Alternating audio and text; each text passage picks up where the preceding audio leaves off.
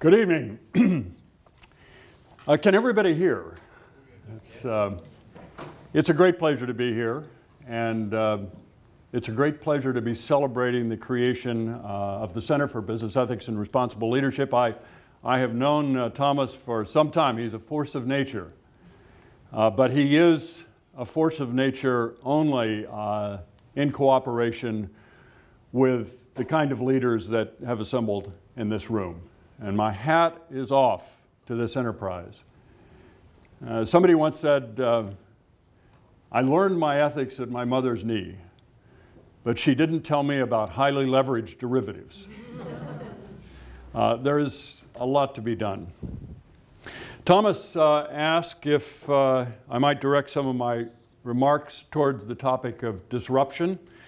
I have done some work in that area, but it gave me an opportunity to collect my thoughts. Some of what you're going to hear tonight, though, is in its early stages. The important thing to know about disruption, I think, is that it's led by the market, and it's been defined in some instances as primarily about creating an enhanced user experience with greater functionality in a way that disrupts existing market relationships. But what I want to focus on tonight is how it disrupts not only markets but also values. Now, here are some examples of disruptive forces, and I'll be focusing a number of my remarks tonight on the last four of these, the areas of transportation, healthcare, business operations, and social relationships. Let's begin with kind of archetypal disruptor in the area of ride-hailing applications, Uber. I think it's important to notice the obvious, and that is the old regime involved certain routines. Right? You called a taxi, you hailed a taxi, you went to a taxi rank. It also involved certain kinds of values, such as the assumption that a municipality has the right to regulate transportation in the public interest. And these have been disrupted. And it's not only the routines that have been disrupted. We're now having to raise fundamental questions about some other values, about freedom of car owners to take passengers in their own cars, about the inefficiency of regulated markets and in turn the value of market freedom, about the rights of consumers to choose in the context of a market. We're being drawn to talk about some fundamental, and I will call them intrinsic values that we're not, and especially this is true I think at business schools, very capable of sorting out, at least with any great clarity. We're talking about intrinsic values such as personal freedom, market freedom. They're notoriously difficult to operationalize and analyze in business.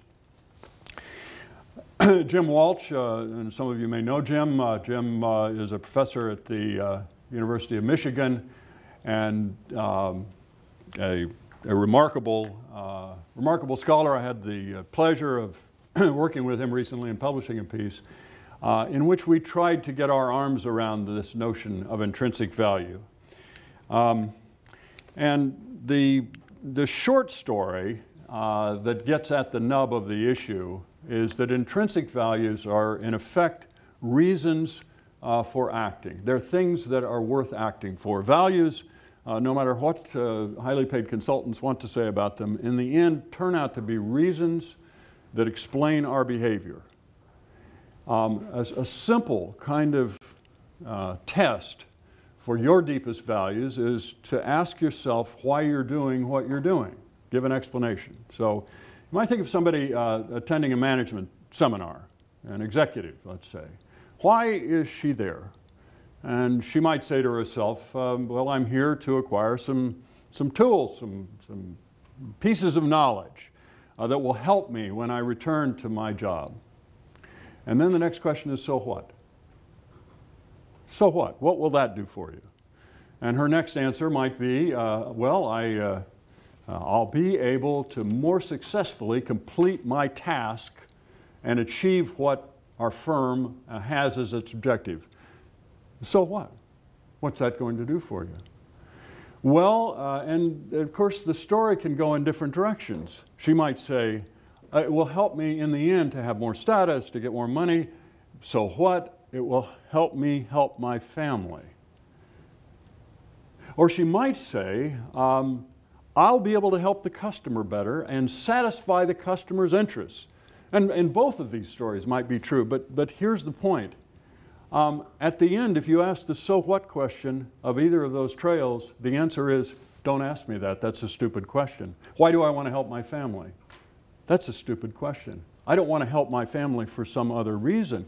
I place intrinsic worth on the idea of family.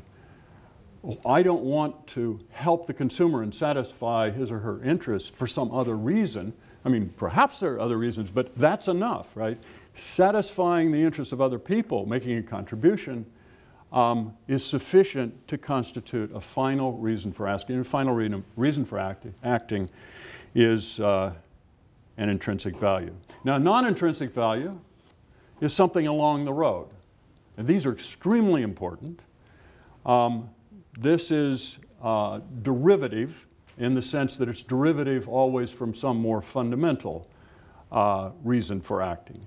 Examples of non-intrinsic values: transaction cost reduction, higher market share, cycle time reduction, lower employee turnover, reduced rank.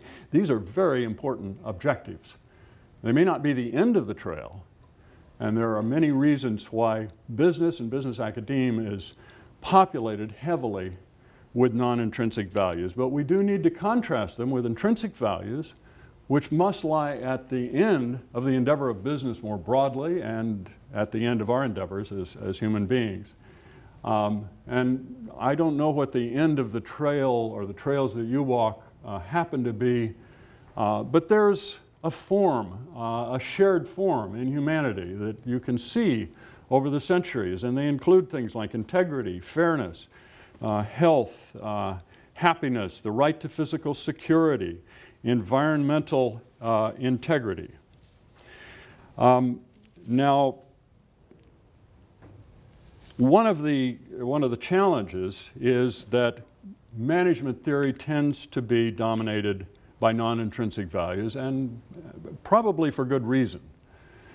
Efficiency, for example, which isn't a final reason for acting, but it helps us along the way, is extremely important, and you probably are aware that theories of the firm, or maybe you're not, but if you get into these discussions, two Nobel Prize winners, Coase and Williamson, have talked about the cost economizing effects, transaction cost reduction, as kind of raison d'etre for the firm.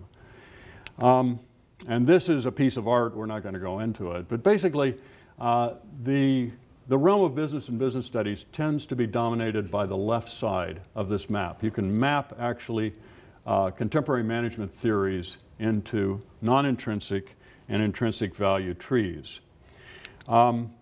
But again, the challenge is, if you work at the level of non-intrinsic values, it's very difficult to get an intrinsic values. Now, something like fairness, for example, is enormously important in business. You would be surprised.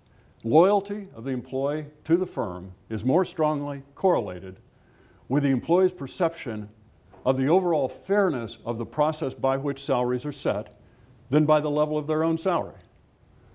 Now, I'll repeat that. The loyalty that an employee feels to the firm is more strongly conditioned by their perception of the fairness of the overall system by which salaries are generated than how much they get. So these things are extremely important, but they're extremely difficult. It turns out it's extremely difficult to analyze and operationalize, and it turns out it goes really deep. So even in the lower parts of the animal kingdom, I want to suggest there are 4 stages of value disruption. The first is the upending of existing rules, norms, routines, etc. The upending of what I've called in other contexts micro-social contracts, the smaller kinds of agreements that we have, some written down, some not written down, our sort of shared understanding of what's right and wrong and what should happen. The second stage has to do with stakeholders, and I'm thinking here primarily employees, customers, and owners, but we also want to include the general public and probably also the government, questioning the intrinsic values that support the existing market relationships. The third stage is when the stakeholders debate, and this is done in different form, the restructuring of the surrounding agglomeration of intrinsic values that relate to the disruption. And finally, when it reaches its fourth and final stage, there is a new set of micro-social contracts, a new set of agreements about the values, including intrinsic values, that need to prevail. Now, there's also something we might call a disruption accelerator, and this aggravates some of the value disruption. So here are some standard examples of disruptors, and the important thing to note is they all started off operating illegally. Typically, they came to a point where their pockets were deep enough that they could fight things off, but of 276 cities where it operated at the end of 2014, UberX was authorized by local ordinance in just 17. Now, let's illustrate these four stages using an old disruptor example, one that's reached its fourth stage, just so we can be clear about what's going on. And I'm using as my example of disruptor here, life-extending technologies. This disruption has occurred in the last century. And I'm thinking of fairly simple kinds of things. So for example, feeding tubes, respirators, kidney dialysis, antibiotics have absolutely disrupted that world in which life and death was defined easily enough that we could relate to it in traditional ways. So some of those microsocial contracts had to do with never removing what's necessary to support the patient's life. There were obviously criminal penalties for homicide, still in existence, by the way. Patients and family members are assumed not to be able to impact the goals of medical treatment. And then what happens is people are hooked to machines and living on and on and on, but without being able to think or talk. Stakeholders begin to question. People have stake in the decisions that are being made. And the go-to value is always an intrinsic value.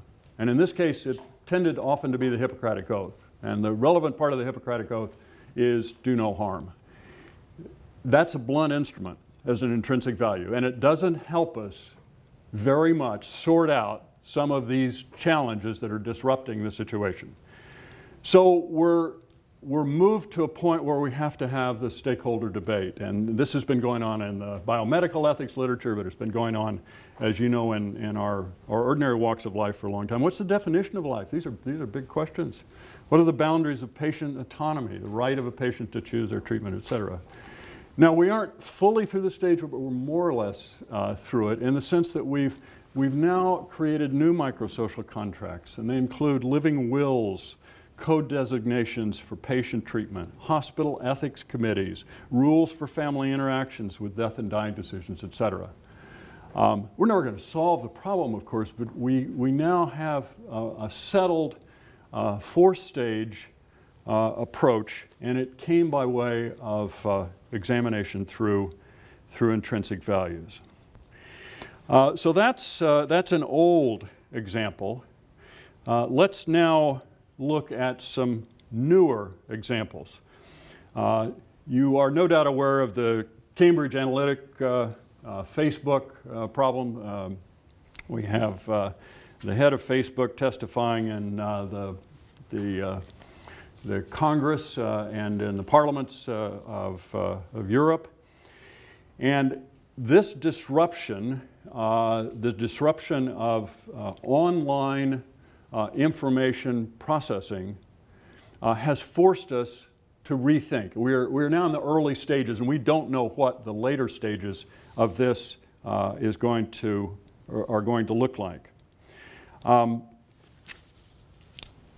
even if, for example, Facebook decides to stop allowing algorithms to analyze information for educational purposes, that was sort of the loophole that Cambridge Analytica got in under.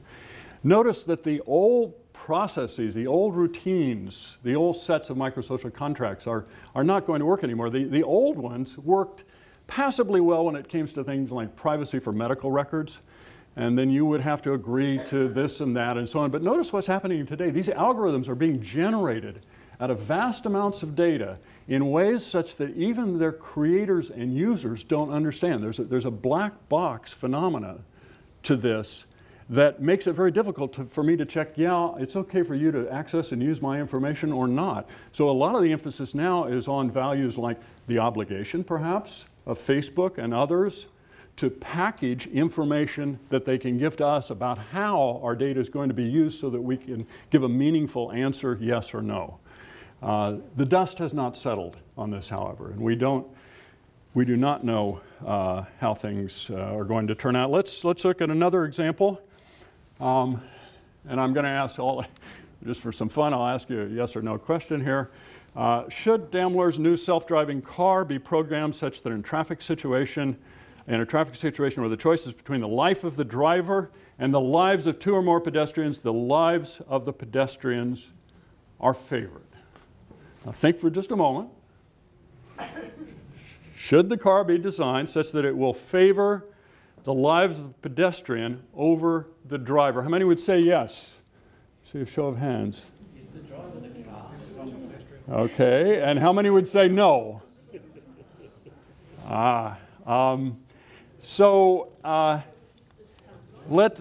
Let's look at, I may not have phrased that in a way that you could reasonably answer it, but what's happening here is we're being forced in this situation to go beyond even some of the simpler levels of question. We're being pushed back into some of the questions that get to the very heart of what counts as right and wrong, into disputes between deontological and consequential ways of thinking about things. Now, I don't know how you would answer that, but surveys have shown that in these trolley car challenges, most people will favor saving the greater number of lives.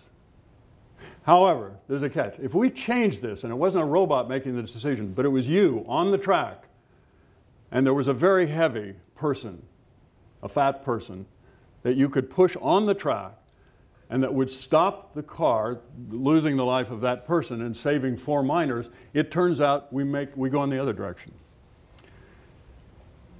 At any rate, I would suggest we're in a completely different world from the old world in which we were talking about driver negligence and contributory negligence on the on the parts of pedestrians and passerby. So again, we're at a different level of discussion. Let's ask what, from my standpoint, is a pretty important question. Does the disruptive force, for example, a novel technology, tend to permanently frustrate the implementation of the intrinsic values that we hold? And let's test this hypothesis against a couple of examples. First of all, artificial intelligence and robotic decision-making in the context of operations in firms and social media, which we've already touched on just a bit. Now, one of the things that research has shown is that AI-dominated routines tend to create more psychic distance between the actual human beings and the other actual human beings who are the leaders of the firm, and the other human beings, customers or employees and so on, who end up being recipients of those decisions. So it aggravates inattention to intrinsic values such as fairness. And an example of this is United Airlines. Now, I was delayed in part because there was a drunk on a United Airlines plane in Philadelphia, and they're very careful, let me tell you, about how we had a big burly security guard come on the plane and take this drunk off. He was pretty awful. It meant 2.5 hours and delayed my trip here, but they're now very careful, and you probably know why. And the reason is they had a horrible instance in which a passenger was hauled off the plane, photographed by cell phones. Turned out this person was a doctor. It turned out the decision had been made by AI, by an algorithm that took a variety of competing issues into account.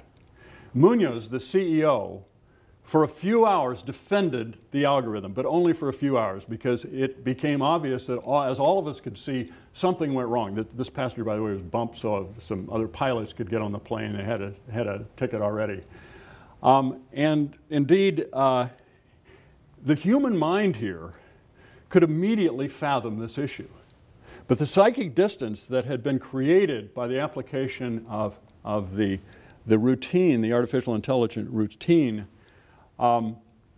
was incapable of working at that level of a hard case involving intrinsic values such as fairness and physical security and so on. And a lot of this has to do with what Jim Walsh and I have called the synoptic character of intrinsic values. They tend to occur in clumps such the interpretation of one involves interpreting other values around them. So to make an interpretation about a hard call involving privacy, we have to make sure that the privacy protection doesn't end up aggravating the value of physical security to somebody else. We may actually need some information in some instances. So we can't interpret one without all of them. This turns out to be extremely difficult from the standpoint of artificial intelligence. And I'm not saying it can never be solved, but in the foreseeable future, it can't be. Another very interesting consequence of AI, robotic decision-making, is that it blocks what I call beneficent hypocrisy. And managerial decision-making often involves beneficent hypocrisy. Now, in another example, not in business, but you see this in international relations a lot, justifications of foreign aid are almost always made on the basis of the self-interest of the donor country. Whether they actually benefit the donor company or the donor country or not can be challenged. But they're almost never made in the interests, the arguments are never made to the parliamentarians and so on, in the interests of the people who are going to benefit. And we have plenty of business examples of this. And by the way, I mean, people who are defending these things know better.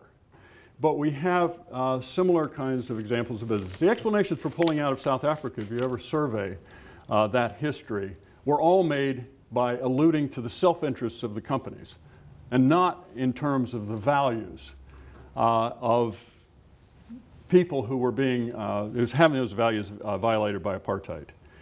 Corporate contributions to charity, and I love corporate contributions to charity, but there are assumptions made that simply don't wash as you look at some of the data about their benefits to the company. And often when layoffs are not undertaken, but the decision is to refrain from the layoff, the explanation given is for the interest of the company. Now, I don't doubt that in many instances people believe this, but they never look into trying to justify it fully, because basically what's happening is a kind of beneficent hypocrisy. Well, so this disruption impacts values, and in this instance of AI and robotics, as we can see, it tends to frustrate the implementation of intrinsic values. Let's look at another example. We've already touched on the social media example, and as you recall, that was somewhat indecisive. It's in flux. It's very difficult to know whether, especially in the realm of the intrinsic value of privacy, what's going to happen and whether that value can be successfully implemented given the disruptive forces. But that's not the only example we could look at. We can look at one example where it's clearly positive from the standpoint of the implementation of intrinsic values, and that's the Me Too movement. So Susan Fowler, who was a Penn student at one point where I teach, FT Person of the Year, and you probably know she in effect blew the whistle on Uber and was part of what started a movement that has, in my opinion, had a dramatically beneficial impact on the culture of men and women in the workplace. So the old microsocial routines around sexual harassment cast everything into a he said, she said context. And I mean, I don't have to go over the difficulties there. Social media allowed for the first time for women using chat areas, blogs, other digital online routines to work together and out a particular person. And the new truth is that it isn't just Harvey Weinstein one against one anymore. It's Harvey Weinstein against a huge population of his victims, and eventually the entire news-consuming population. And by the way, even the legality here, which was so difficult to work out and is still being worked out, doesn't always make a decisive difference, right? It turns out both, I don't know what it is in Australia, but certainly in the UK and the US, actually getting something through the courts and a remedy in the area of sexual harassment is incredibly difficult. And it is a he said, she said kind of thing. But if you look at the parade of men who have fallen and realize that you don't even need the courts to do that. If you have enough women who will testify that this guy is a complete idiot, he will lose his position. And it's happened again and again and again. This is what might be called the Weinstein effect. These are the different areas, and this was all enhanced by the use of digital media. The disruption here had a very beneficial effect. So let me summarize, let me conclude by noting the 4 stages of value disruption. There's more to come. There's a lot more to come.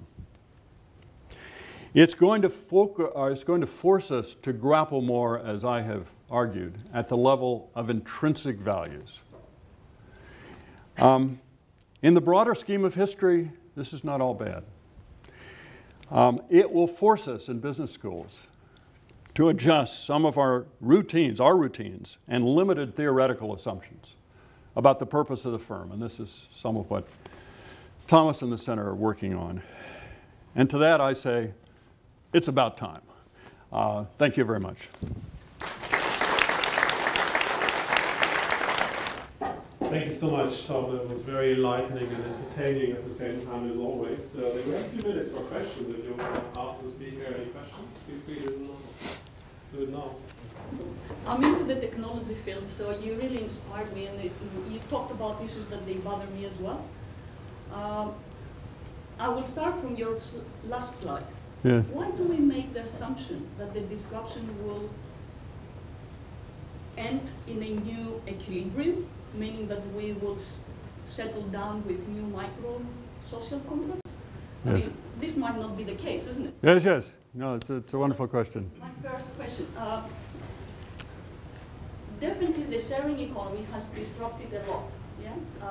But there is a lot of skepticism about this, because what Uber and many other companies are doing is more or less replicating the existing economy with a new mask. So let's take the example of Uber, yeah? The drivers are being managed by an AI software, yeah?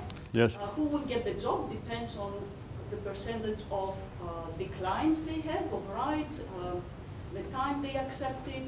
So instead of a manager managing these micro-entrepreneurs, is a software, an algorithm that defines who gets the ride, at what price, and whatever. So it's definitely capitalism, demand and supply, determining, again, prices, rights, occupancy, whatever that is. So many questions, yeah? Why do we have to settle up with a new equilibrium? This might not be the case. Yeah. Well, great. And let me. Yeah. No. And. Maybe you just reframe something under the new concept. Yes. So, I mean, I think they're two separate questions, though. So the first question has to do with whether we can expect, in instances of disruption, for the dust ever to settle.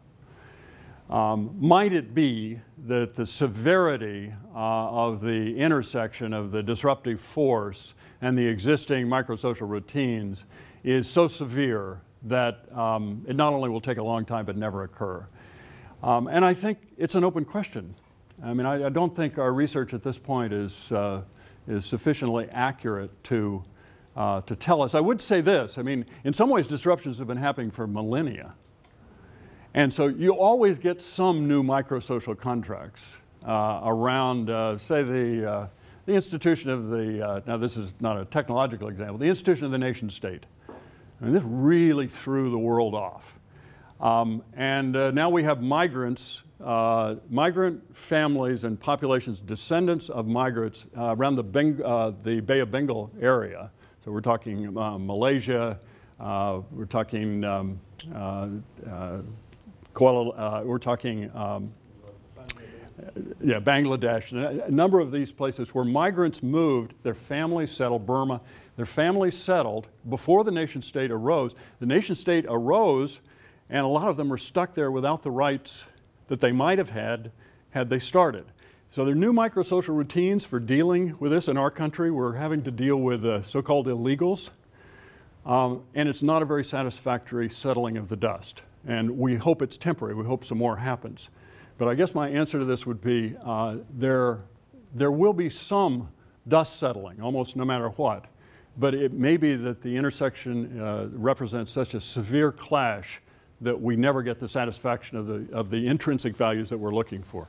Now, your other question is, aren't we just using old routines and our old prejudices and biases in a new context? And I think that's absolutely right. I mean, I think right now there's a genuine question about whether Uber drivers are independent contractors or employees. And that's the old way of framing the issue. What we actually need, at least from the standpoint of some of my colleagues at Wharton that have been writing in this area, is quite a new set, not just of microsocial contracts, but also legal mechanisms. And take, for example, also the question of the Mercedes, the self-driving Mercedes. Now, I didn't tell you that the head of, he was a head of marketing, he was one of the top people at Mercedes, was asked this question. And to the media, he said, we will never design a car such that under certain circumstances, it will kill the driver. Okay, that's a solution. Now, I will say 2 weeks later, this gentleman had a new position. And what Mercedes has said is, we haven't worked this all out, which is probably right. But a lot of people think it's not Mercedes that needs to work it out. That's the old model.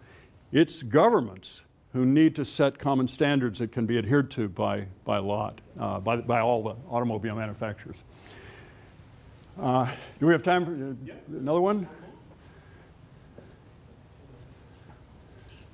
Yes? I just wanted to ask, in terms of the disruption, I'm assuming it's a bit of a cycle, like in terms of start at 1, 2, 3, 4, and then a new disruption starts.